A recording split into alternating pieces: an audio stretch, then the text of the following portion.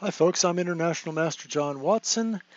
In this video I'll be introducing my new series, Tricks and Traps in the Chess Openings, produced by ICC, the Internet Chess Club.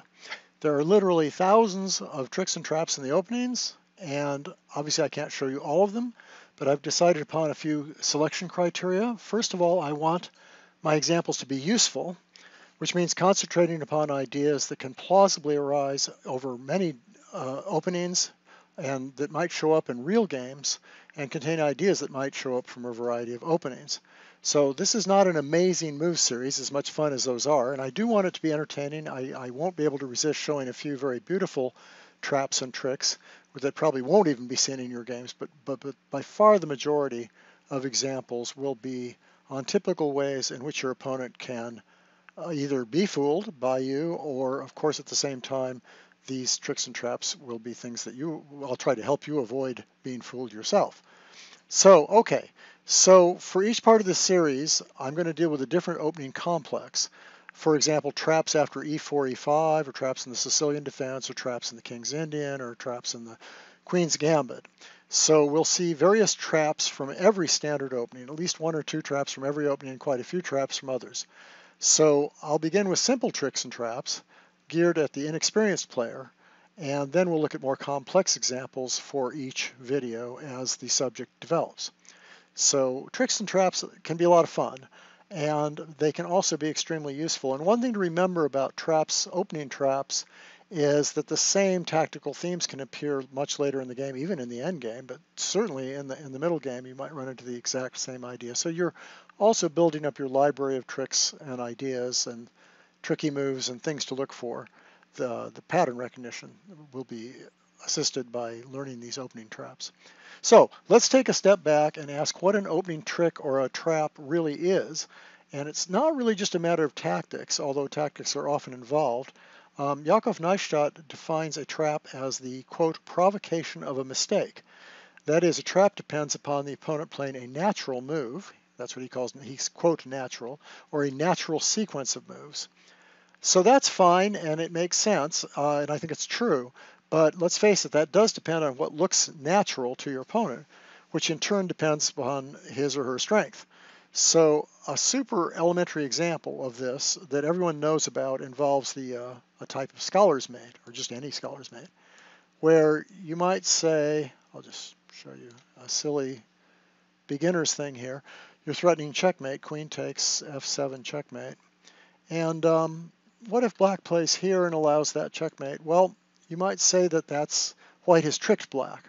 That was sort of a trap. Well, you might say that's kind of silly. How is knight f6 natural? Well, maybe for a beginner it is, because it develops a piece, it prepares castling, and it wins time by attacking the queen, which came out early in the game. So these are things that he might have read in a book, or maybe a teacher might have said. So one person's completely unnatural might be another person's natural. So in a sense, this is, for a beginner, maybe the scholar's mate is a bit of a trick or a trap. And just for a slightly less but still very elementary example, maybe a beginner would say, okay, I've stopped mate, I recognize the mate on f7, and I've attacked the queen, but then not realize that he's fallen for this double attack on the king and rook. Okay, so you might say that's ridiculously simple. And that's not something that I'm very interested in, and isn't very relevant to most people's play who are watching this video. But let me show you another kind of trap also arising very early in the game that comes up in many forms in various openings. And in spite of being ridiculously simple, it has fooled many masters, and some grandmasters, and a lot more very, very experienced players, and I'll mention that as I go along. So let me just show you the first basic idea, or give you an example, the first basic idea, which is in the Trompowsky opening it can come up, for example. And I'll show you it'll come up in a lot of examples. Sometimes black will make this move, and white might think, well, okay, first of all, black might be trying to support d5 but not commit to it yet, and he might still want to hold forth the idea of playing d6 too, so it's sort of a flexible move. And another idea that's pretty obvious is queen b6, which is a very common move against the Trompowsky. Queen b6 attacking the b2 square because it's no longer protected by this bishop. So if you're an experienced Trompowsky player, you might think, okay, that's what black's trying to do. And maybe you haven't had your coffee yet, and you just go, okay, well, I'm going to just develop my pieces like I always do. I'm going to play E3, and now I don't know if you see it, but that's actually a blunder because black can play here. You've fallen for a trick. The trick is that the king is in check and the bishop is hanging, and a strong player who wins a piece will win the game, and that's after only 3 moves.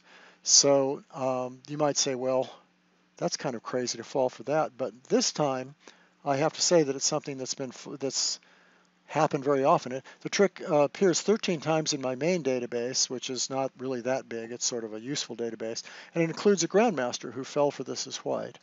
So you see, this is something the grandmaster is not going to fall for the scholar's mate, but something really pretty much as simple. People do actually fall for. So that theme is interesting. We'll talk about why it is that maybe people could fall for a trick like that as opposed to some other kinds of tricks. So let me show you how this theme can come up it actually can come up in 6 or 7 different openings that I could count, but I'm going to show you at least in 3 different openings. I'm going to show you in the Sicilian defense how this can come up. Here's one example. This move is not incredibly popular, but it's the idea is to take over the center and not have to retake with a knight after d4. And black almost always plays here to get a counterattack on this pawn. And then now there's a move that white can make, this move bishop here, just to get castled quickly and then worry about moving his center pawns. So it's just a developing move, but it looks at first sight that it's just a blunder because that's a center pawn. Center pawns are valuable, and it's an extra pawn, and black can simply grab it, and in fact has fairly often grabbed that pawn, but it's a trap because of queen a4 check. So it's very much like the one we just saw. It's a fork, and the queen can move horizontally along the in order to take the knight after black does something about the check. So that's a little trick, and you might think, well, that's almost as silly as the last one, but this one, let me see, has occurred 220 times in my database, including a few masters, no grandmasters, but a few masters and dozens of players rated over 2,000. And 2,000 is a pretty high rating. Probably most of you people listening to this are not that strong, but here we have 220 people who fell for this trick. So obviously there's something going on that's something that you can easily miss. So there's an example. Let me show you some other examples of this. Okay, here's another Sicilian, for example. Now, once in a while, white will play this move. And if he plays this now, it's called the Mora Gambit. But sometimes white plays this move first. And what he's doing is he's trying to commit black to picking a certain kind of Sicilian, then he'll respond accordingly. For example, if black plays here now, trying to get into a dragon or a knight off, sometimes white will play queen takes here and play into that kind of system. Or he might go ahead and play into a Mora Gambit kind of thing. But it's sort of a technical point, because if white wanted that position, you might think, well, why can't he do it this way? And then take with the queen after black takes, but black could always play here first and then take, and now taking to the queen isn't so good. So it's just a small point. Anyway, so after this d4 move, the idea is that white can also just play here right now and see what black does. And one drawback to this is that maybe black can play this move, protecting the pawn. And white might say, whoops, wait a minute, what are you doing here? I'll just grab that, because it's the center pawn. And again, now we're getting used to this idea. There's a check, which wins that piece. So knight takes e5 is just a blunder. And this, let me see, a slightly less serious mistake. Let me show you this one in the Sicilian. We'll stick with the Sicilian for a while. Is after this, whoops, sorry, little mistake there. Okay, so there, takes, and let's say, oh well, black can play here, and now a very obvious thing is that knight's kind of vulnerable to this attack because it's really got no squares to go to, and d5 is very awkward.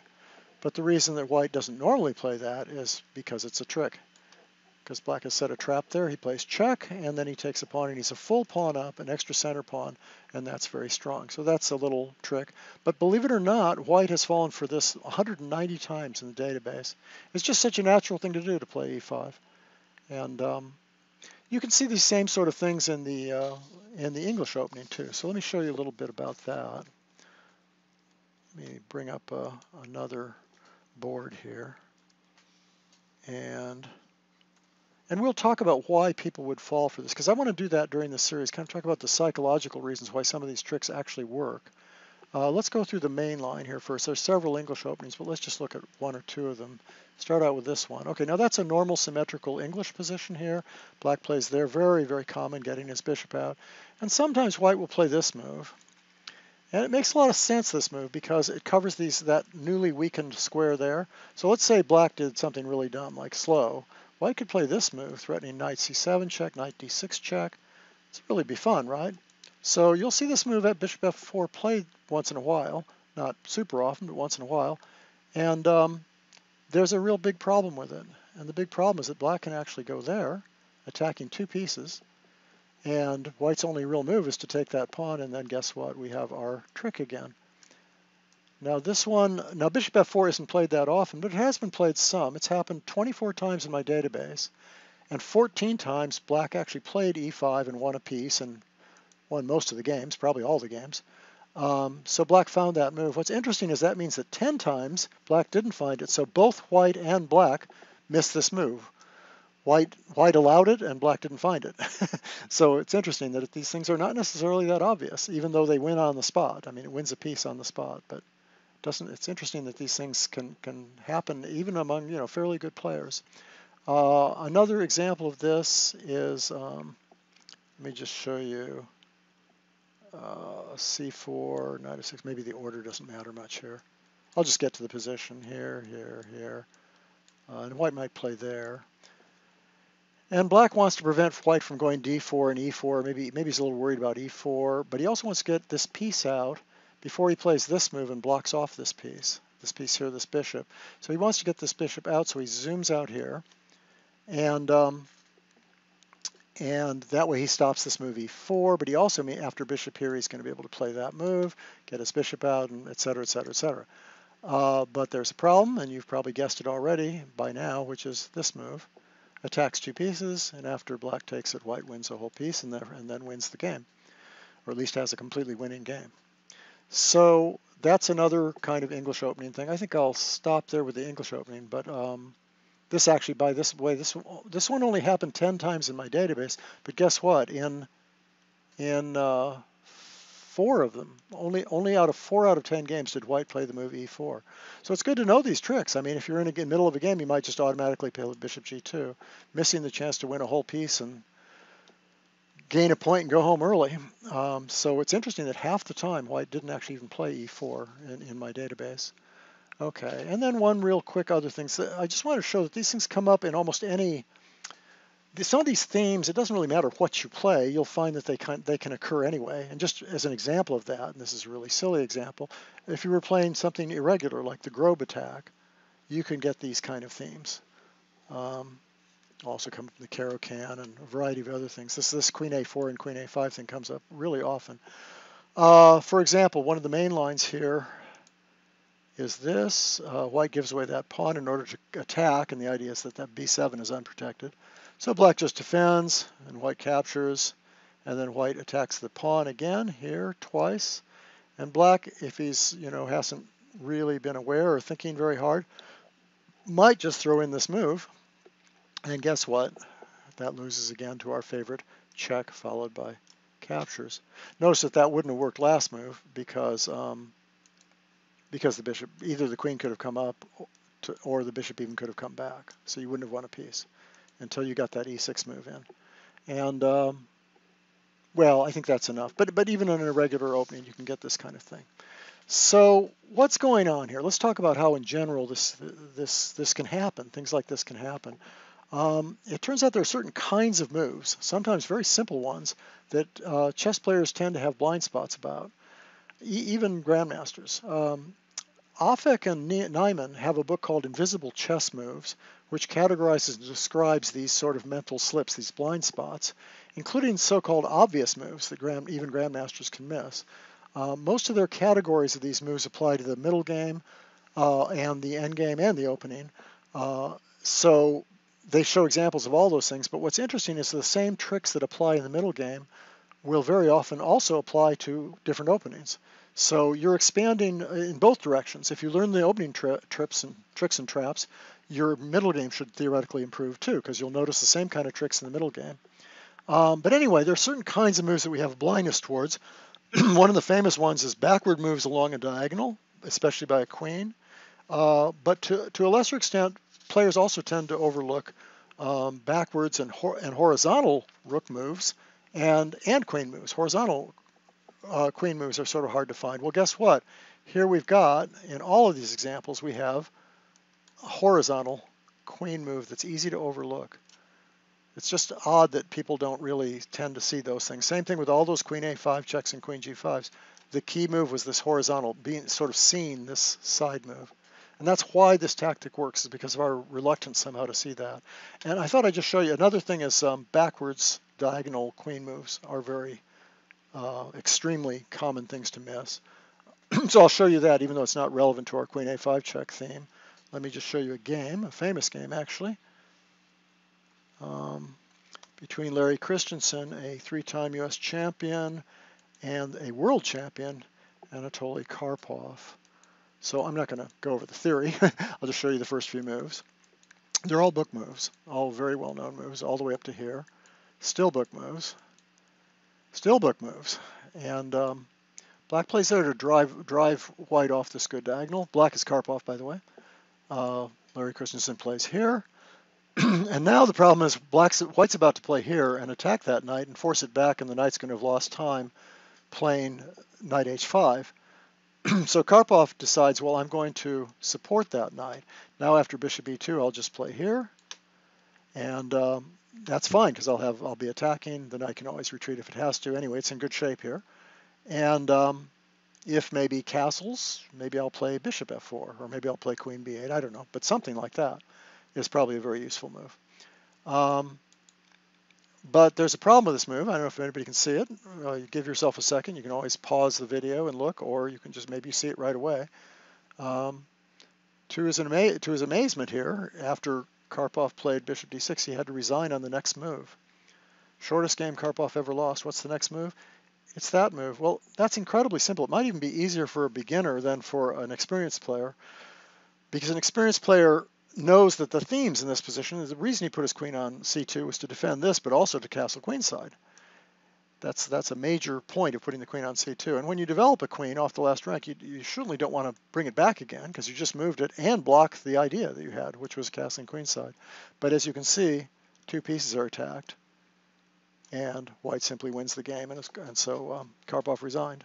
I'm pretty sure that's the shortest game he ever lost. I'd be very surprised, except maybe some blitz game or something.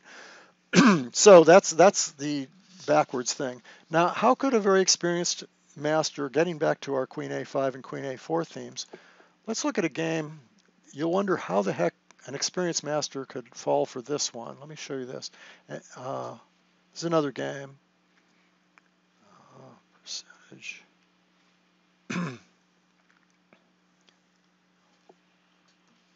Sorry, a little slow here on the uptake. There we go.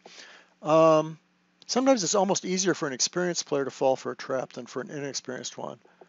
And just for example, you know those Trompovskys we were looking at. A lot of players as white are very used to that kind of move, to bring the queen to b6. So, and then they play here, and the queen comes to b6, and you can gambit a pawn here or do various other things. Or even after this move, you can come to b6 and attack here. So one reason an experienced player might be more likely to fall for this than an inexperienced one is because when he sees that move c6, he's thinking about that same queen b6 move, and he might very carelessly forget that the queen can also go to a5, whereas a beginner might not do that. Now here's another example that's very much like that, or has the sort of same theme. Let me just show it to you first. So that's a queen's gambit accepted, plays move c6. Now he plays this strange move to protect the pawn was about to be taken by the bishop. Very odd move. And white plays this move to get rid of the bishop. And the idea is if the bishop moves here, you just take the pawn. If the bishop doesn't move, you get rid of that very valuable piece. And so it seems like a good move, except you may know by now that black's going to play this move, check, winning. Now, let me just tell you that this trick has occurred 16 times in my database with the 3 players of white rated above 2,500 and having all three of them having an IM or a GM title.